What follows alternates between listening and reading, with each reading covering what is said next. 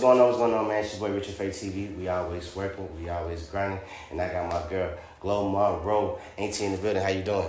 What's up, y'all? Glow Monroe in the building. You already know what time it is. It's time for me to speak. That's lit.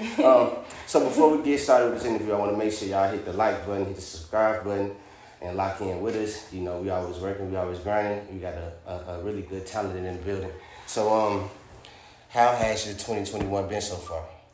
My 2021 has been filled with blessings. I would have to say because a lot of doors have opened up that never